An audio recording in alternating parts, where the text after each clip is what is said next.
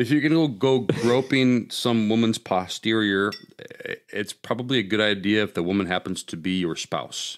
Yes, exactly right. So that brings the sixth commandment into it. Although, depending on the kind of mood your spouse may be in, you still might get slapped. But this is true.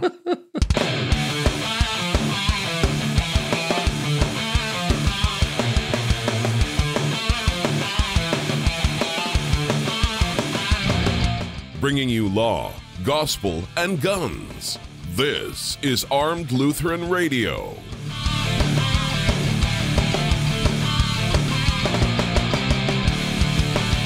Hi, folks. Welcome to Armed Lutheran Radio, a show about guns, hunting, competitive shooting, the natural right of self-defense, and what God's Word says about the issues surrounding gun rights and gun ownership. I am your host, Lloyd Bailey, the Armed Lutheran. And this, believe it or not, is episode 279, quickly closing in on 300, which will be toward the end of the year, as it always is. Joining me once again, the pistol-packing padre himself, Pastor John Bennett. Pastor, welcome back. Thank you, Lloyd. Good to be back. It is good to get back together with all the craziness. With all the craziness going on around the world and the embarrassments that we're having to endure as Americans at the moment. Embarrassments is putting it mildly. Yeah, it really is. I thought we would avoid that subject today just because I know that there's probably going to be a pontification on this, and for those Perhaps, of you who are members of the Reformation Gun Club, you're going to see about a 30-minute rant tomorrow. So today what I thought we would do is something that we call Crime in the Ten Commandments. We're looking at some recent crime stories, talking about how the Ten Commandments apply and what the criminals or the victims might have done differently in light of the Ten Commandments and the Second Amendment where applicable. But before we begin, I do want to give a shout out and a thank you to all the awesome men and women who make this show possible, the members of the Reformation Gun Club.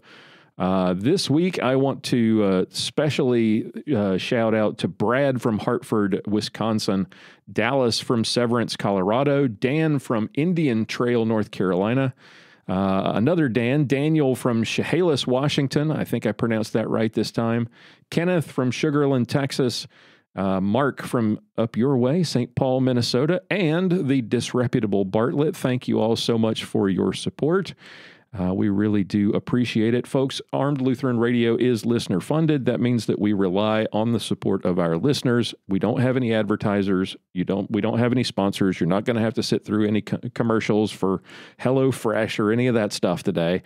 For as little as $1 a month, you can help support the show, get access to hundreds of hours of exclusive content, invitations to our monthly online hangouts, the next of which is coming the 29th, and access to our cool new website, plus the satisfaction of knowing that you helped make all of this possible. If you'd like to learn more, check out all the benefits and all the content that's available at armedlutheran.us/gun club. Or look for a link in the show notes for this or any of our previous episodes. All right, as I said, we're playing Crime in the Ten Commandments. Honestly, this is something that we started doing, I think, last year. It's kind of a fun thing that we do where we look at crime stories, self-defense stories. We try to look at them in light of the Ten Commandments and also learn some self-defense lessons along the way. We've done this. We branched out and did Florida Man episodes based on this sort of concept. But the truth is that Florida Man can't hold a candle to New York Man when it comes to crime and the policies in that state when New York Man repeats his crimes over and over and over again, thanks to their crazy no cash bail policies. Yeah. What could go wrong there? No. Well, you're about to find out. If you didn't know, you'll find out here shortly. Florida Man, his exploits are generally bizarre and often hilarious. New York Man, though, tends to be more brutal and infuriating. So all of these, and keep in mind, all of these stories are from just the past week in New York City. So This is not like, when we dig for some Florida Man stuff, sometimes we get a little off the beaten track and it might be months or even years we find something in the past. No, these are all in the last 7 days. So Florida Man is the gift that keeps on giving. New York Man is the gift that comes more often. Yes. Yes. Exactly. And I don't know whether you would call this a gift or not. This is a gift you want to return as soon as it's like that ugly sweater that, as soon as the in-laws leave and go back home, you check the tag and see where you can take it to return it the very next day. So this first story, I think this one, this is one of the milder of the bunch. Shocking surveillance footage from New York City caught the moment when a woman attempted to fight back after a man came up behind her and groped her buttocks while she was walking down a Brooklyn street. NYPD Crime Stoppers released video on Monday depicting the unidentified male suspect sought in connection with a forcible touching that happened on the corner of South 4th Street and Havemeyer Street in New York's 90th precinct, and the New York Police Department's 90th precinct. For those of you who are not from New York City, you have no idea where that is. I don't either, but let's just keep on going here. Footage captured at 2:15 a.m. Okay, there's your first warning. Ooh. Yeah, Sunday morning showed a man approaching a 26-year-old female victim from behind and forcibly grab her buttocks. The woman, who was looking down on her cell phone as she walked, appears startled as the man grabs her from behind, but then quickly pushes him back. The video shows that she then lunges towards him and takes a swing at him, but the man quickly delivers blows of his own. The woman briefly falls to the ground before getting back up as the man punches her several more times. She gets knocked back and falls into a wall, but remains on her feet. And the man, fortunately, I'm adding the fortunately part, finally walks off. Now, what do we got here? Let's aside from the perpetrator taking cues from Governor Cuomo. Yeah. And Joe Biden. He didn't sniff her. Didn't sniff her, but just ask what was her name? Oh, yes. I can't think of her name now. She shares the same name as some Hollywood actress, but... Yeah. Yep. Tara Reid. That's the name. Gotcha. Just ask Tara Reid how handsy Uncle Joe is. Yeah. So I think the self-defense lessons are bigger. There's more of them than I think the 10th Commandment issues, but let's run through the 10th Commandment here, the 10 Commandments, and see what we've got. So the 9th and 10th Commandments are about coveting. Anything? I guess he coveted her rear end. Yeah, I was going to say don't covet a stranger's backside. If you're going to go groping some woman's posterior, it's probably a good idea if the woman happens to be your spouse. Yes. Exactly right. So that brings the 6th commandment into it. Although, depending on the kind of mood your spouse may be in, you still might get slapped. But this is true. This is very true. Be very cognizant of when it is best to approach that sort of, or makes that sort of a move. 7th commandment, I guess you could, stealing a field that didn't belong to him. Yeah, I guess so. After all, it wasn't his buttocks, so... Now that would be Florida Man. Florida Man just gets off by grabbing his own behind, but that's right. Florida Man caught on video fondling himself. Oh boy! So obviously, there's a 5th commandment thing here. Clearly, a 6th commandment thing as well. Right. Because it is an act of sexual aggression, so I think we should throw that in there. Definitely. It's a violation of the 11th commandment, which is just don't be an a-hole. I thought that was don't go stupid places with stupid people and do stupid things. Maybe that's the 12th. Yeah.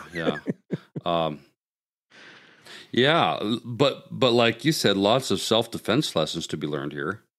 Definitely. So I don't think, is there a fourth commandment issue here? And for those, I guess, for those listening who are not of the Orthodox and more traditional persuasion when it comes to the numbering of the commandments, let's kind of. Oh, sure. Good idea. I just realized we probably ought to fill that in. So when we're talking about the seventh, thou shalt not steal, as it is numbered in the Lutheran Church, and I think the Roman Catholic and maybe Eastern Orthodox. I believe so, but I won't say definitively because I'm not an expert on Eastern Orthodox theology. Yeah, don't quote us on that one. Yes. Sixth commandment, of course, would be then adultery. Thou shalt not commit adultery. But he's not. Well, if you look at a woman with lust in your heart, you've already committed adultery with her, according to our Lord and Savior Jesus Christ. There you go. That's what I wanted to fill in there, because we're not talking. It's obviously not his wife. We don't know if he's married. So if he's married, it's even worse. Well, he's probably not married now after this. I mean, at least if he's been arrested and so forth. Well, he might be married to a guy named Bubba. True. Perhaps he was inebriated and mistook the young woman for a young man. Who knows? Well, when he gets behind bars, Bubba may be coming calling. Yeah. Oh, boy. Fifth commandment, of course, is thou shalt not commit murder. But the fifth is more than just the act of murder itself. Right. Committing physical harm or failing to protect, and thus by your refusal to act, someone else is then harmed as a result. So we could include that in there. And we could also take cues from the Apostle John, where he makes it very clear. I believe it's in his first epistle where he says that whoever hates his brother is a murderer. So, gotcha. Act of hatred, we would say. Right.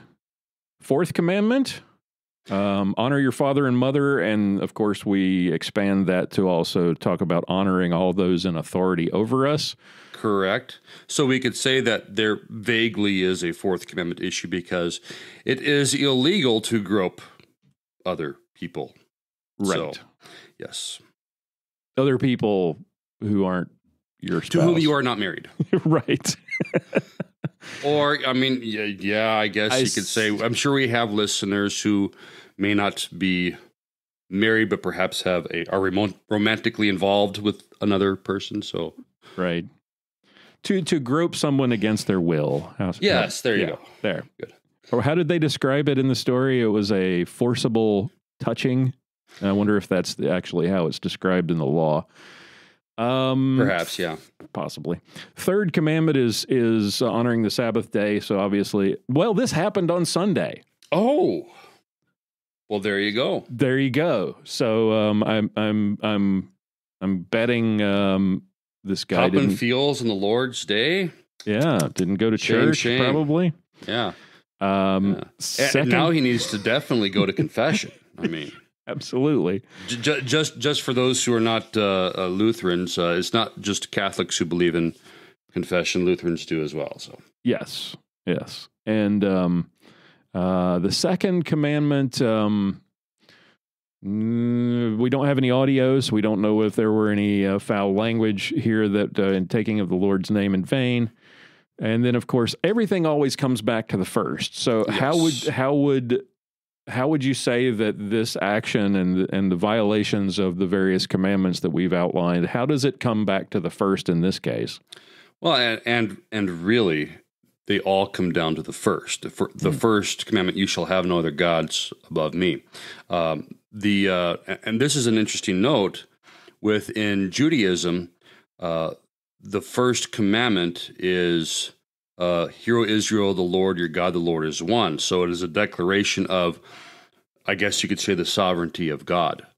And so in doing or in committing any sin, you have placed your sinful desire in a position over your love for God. And so you could say, and this is the way that Luther also comments on the first commandment, that when you sin, you have committed a sin against the first commandment, regardless of what are the commandments you've committed. So every sin is a sin against the first commandment.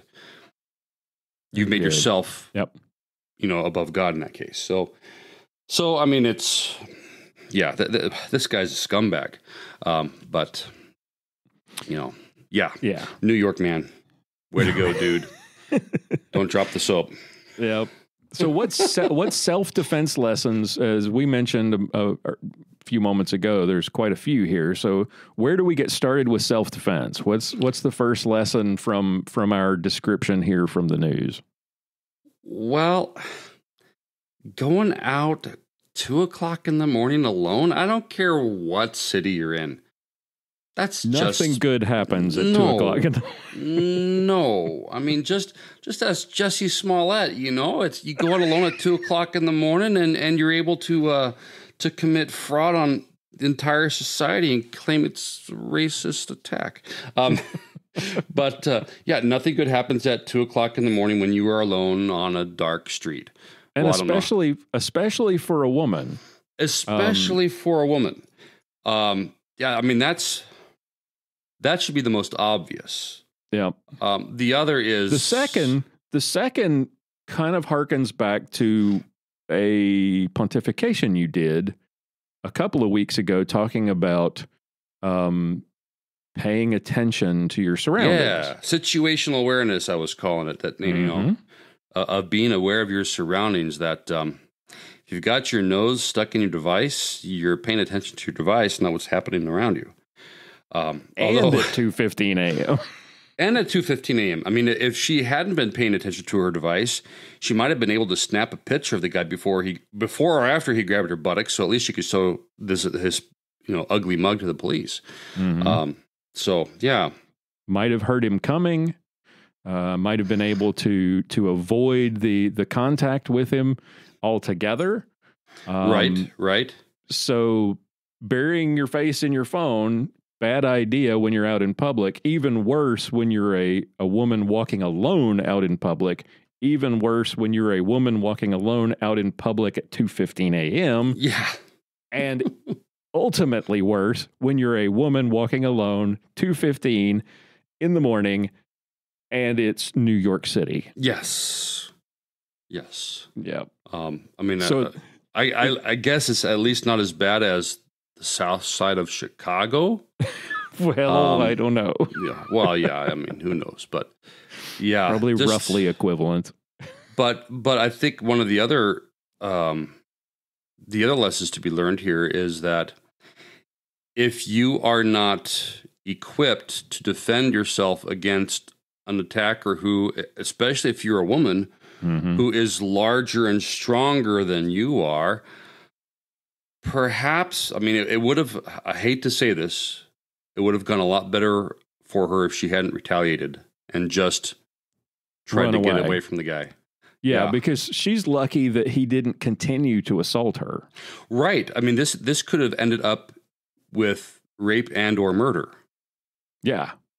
Serious injury. I mean, people, whenever we see one of these stories about people pulling a gun or actually shooting someone who was punching them, what the people who complain about those stories fail to recognize is if you're sucker punched, if you're hit, especially by someone who is much larger than you are, in the right spot, it can cause you to black out. It can cause brain damage. It can potentially kill you. Right. It may not kill you instantly. A lot of those cases where people die from that kind of head trauma, it's usually later because of whatever damage was done in the assault. Right. And I mean, not to mention the fact that even if you are equipped to protect yourself with, whether, and it's New York, so her chances of being able to have a permit to carry a firearm concealed in New York, slim to none. Yep. I mean, now that she has been accosted, perhaps her chances are a little bit better of getting a permit. Right. But, pepper spray, taser, stun gun, that kind of thing. And, for a second, let's just give her the benefit of the doubt. Perhaps she was walking to the bus stop after getting off her shift at a bar or something like that. Right. And so she was out at that hour of the early morning for a good reason. Again, if you're going to be in a situation like that where you are alone at night at such an hour, perhaps it'd be a good idea to get, pepper spray or so forth. Yes. So especially since she is in if you live in a city where it's not an anti-gun city, this is a great example of, the gun being the great equalizer for women. Right. Because despite all of the anti-science crap that we hear from the left about men and women being the same, they're just not. No. And in this video, you can see the guy is much bigger than this woman. And so there's a noticeable disparity of force in this encounter that could easily have ended with her being severely injured or killed. So if you live in a city that's not anti-2A, it would behoove you to get a gun, get a carry permit, learn to use it, learn to shoot it and draw it and carry it with you at all times, especially if you're walking around at night by yourself. Right. But if you're in an anti-2A place like New York, there are still options. Exactly. And, and perhaps this very well could have happened in a good neighborhood. That's certainly within the realm of possibility. Sure. That there are upper class neighborhoods within New York City. But, I went to college in Irvine, California, which I don't know if it's still the case now, but at that time it was rated the safest city in America with a population of 100,000 or more. Mm-hmm. And yet there were still cases of rape, especially on, it didn't, to my knowledge, there weren't cases that happened on the university that I attended, but the big state university that was there were cases of rape that would happen from time to time. So even, in good neighborhoods in safe cities, these kinds of things still do happen. Yeah, maybe that's the biggest story or the biggest point to come out of this is don't become so complacent that you think, oh, well, I live in a safe neighborhood. Oh, I live in a safe city. Because what's one of the most common things you hear these victims say afterwards? I never thought it would happen to me. Exactly, I never thought it would happen in this neighborhood. So being aware of your surroundings, particularly if you have to be out late at night or if you have to be walking by yourself, and having some means to protect yourself, to defend yourself in case something like this happens, even if it's something as simple as pepper spray or mace or something like this. Yeah. All right, so the next one is another surveillance video. Now they have not captured this the guy who was groping the girl at 2:15. The scumbag. Yeah. This next guy, we go from a video of a scumbag groping someone, still hasn't been caught, to something far, far worse. This is from Lower Manhattan. Horrifying new surveillance video, and this guy has still not been caught either.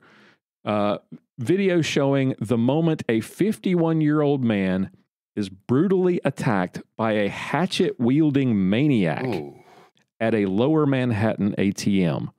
The footage, obtained by the New York Post on Tuesday, shows the victim at one of the ATMs inside a Chase bank. Oh, right? wow. This is not out on the street. This is in the vestibule of the bank at Broadway near Beaver Street in the financial district. Shortly before 5:30 p.m. on Sunday, so we got another Sunday attack. When the attacker walks in, removes a hatchet from a bag, sneaks up behind the guy, and begins to slash him. Oh. The frightened and bloodied victim tries to fend off the assault, falling to the floor several times as he futilely attempts to grab his crazed assailant's weapon. When the unidentified attacker is finished, he smashes the screens of all the cash dispensing machines before throwing the hatchet down and walking away. The wounded man was taken to Bellevue Hospital in a stable condition, where he remained Tuesday in the intensive care unit. In a brief bedside interview with the Post, the dazed victim, with his head wrapped in a large bandage, and it's absolutely fortunate that he survived this, No kidding. recalled part of the attack. "A man was there with a hatchet and hit my head and my leg," said the victim in Spanish. Before 10 p.m. Tuesday night, police they did apprehend a suspect who fit the description of the hatchet attacker. The 37-year-old man was smashing car windows when officers in a 10-precinct patrol car spotted him. He was taken to Bellevue for a hospital for evaluation, and as of Tuesday had not been charged. This video is absolutely terrifying. Wait, what? He hasn't been charged, even though they have him on video committing this crime? Yeah. This heinous assault? Yeah. On the Bellevue, is that like a psychiatric hospital or something? Because it sounds like this guy could be... Okay. I was going to say, guy randomly smashing car windows after assaulting in such a horrible way some random stranger, because it sounds like there was no motive, no theft involved or anything. Exactly. And so when we look at the 10 Commandments on this one, there's not a whole lot here. He doesn't steal anything. He's just smashing stuff. So there's no 9th or 10th commandment issue. There's no 8th commandment issue. There's no 7th. Or, well, there is a 7th. Well, destruction of property. Destruction of property. Yeah. There's no 6th, obviously. But there is definitely a 5th commandment issue, because he commits this horrible assault and he could very easily have killed this man. Yeah, no kidding. 4th commandment, as we mentioned earlier, by breaking the law, you're disrespecting, dishonoring the authorities over us. I started to say, I made a note, not really a 3rd commandment issue, except that this did happen on Sunday again. And obviously this nut job needs Jesus. Maybe he heard a really bad sermon and was still upset about it. It's possible. It's possible. Maybe the potluck at church didn't agree with him. Bad case of indigestion. We shouldn't be saying these things, because it might give his lawyer ideas for exactly leveraging. Sorry, I can't get the words out. For leveraging a defense. So yeah, lawyers are bad enough. Let's not give them any ideas. So, and again, it all comes back to the first. Any violation of the commandments is a violation of God's law, so the self-defense issues are interesting, because if you watch this video, there are some things that stand out to you. First of all, the attacker is black and the victim appears off-white. Now, I'm going to bet that they're going to find out that, well, now that I read this additional article and he's nuts, so maybe it's not. My first thought was maybe this was a racially motivated crime, because the victim looks foreign. I was thinking maybe Asian or maybe Jewish. But he does not speak English, so he is an immigrant of some sort. But the guy walks in, as you'll see it on the video. The attacker, good marks for him. He is wearing a mask, at least, so he's safe from COVID. He comes in from the right in this vestibule. There's like 4. It looks like little computers. It's not what you would picture as an ATM with the big machine. It's just a screen, a touch screen on a desk. And the guy's standing there, and he's so focused on the screen, he doesn't see the guy enter from his right at all. He doesn't even look up. He doesn't even acknowledge him. And the guy walks past him with a hatchet, gets behind him, and then smashes him in the back of the legs with the hatchet. And that's the first time he realizes he's in trouble. So the situational awareness thing is paramount in this one. They're alone in a room. And the guy he's not looking at his phone, but he's so intent on the screen that he pays no attention to the guy who walks right past him and positions himself right behind him and then hits him.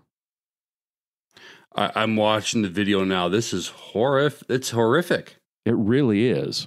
Although the mask, maybe he's just being, COVID conscious, but. Right. Oh my gosh, this poor guy. It is absolutely her. And there are a couple of times when he gets down he's down on the floor, he's covered in blood, and he was in a position where if Crazy Guy had taken one more swing, he could have killed him. He's down Easily. he's down on his knees a couple of different times, and the guy's arm with the hatchet is free. For some reason, thank the Lord, he doesn't actually carry out, hit the guy in the head with it. That would have been the end of it. Yeah, yeah. I mean, there are no happy endings with this one, but at least it didn't end with a body bag. Yeah, it very easily could have. And did you notice too his lack of reaction when the guy walks through? Yeah, it's like he doesn't even notice that he's there. You would think he could have picked it up out of his peripheral vision. He certainly could have heard the guy walking in, especially if he's taking a hatchet out of a bag. Yeah. And I know it's common, it's normal for us to, when we're queued up at something like at a fast food restaurant or an ATM, for us to understand and expect that there's going to be somebody waiting behind us. But it's probably good practice to every now and then peek over your shoulder or turn so you can get your peripheral vision to pick up what's behind you so that this sort of thing doesn't happen, because this guy took advantage of the guy's complete obliviousness to stand there and think for a second about, all right, where am I going to hit him? And what he does is he goes for his legs first. Yeah. This is a little bit disconcerting, but just looking up the information on this, the attacker is a veteran of the armed forces. Oh. So his name is Aaron Garcia, which is interesting because that's usually, not the name of, he looks like as if he were African American, but a 37-year-old. Don't know much else, but that's, yeah. So, I mean, this is one of those very sad cases where it could be suffering from traumatic brain injury, from, and I'm just trying to put the best construction on everything. Right. Eighth commandment, or not eighth. Yeah, eighth commandment. Sorry. Eighth commandment, putting the best construction on everything that perhaps PTSD, well, and given what we've gone through this week with Afghanistan completely falling apart, right? That brings to mind the fact that we have sent all of these servicemen and women for 20 years in an endless war, and they come home, and many of them come home broken. Yes, and they come home broken and are not provided the services that they desperately need. Yes, until they're carted off to Bellevue after committing a crime. Right. Yeah. What is the statistic? 22 veterans a day will commit suicide. Mm-hmm.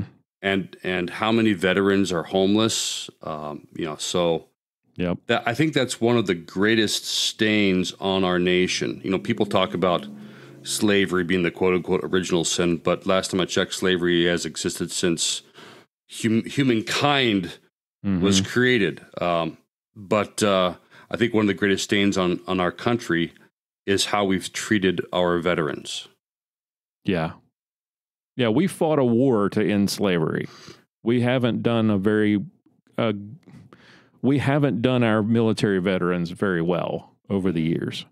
From the ones coming back from World War I on down, right? I mean, right. They protested because they came home to nothing and had no jobs and no prospect of a future because they were just turned out. And every time we finish a war, we just turn them all loose and downsize our military and leave these people high and dry.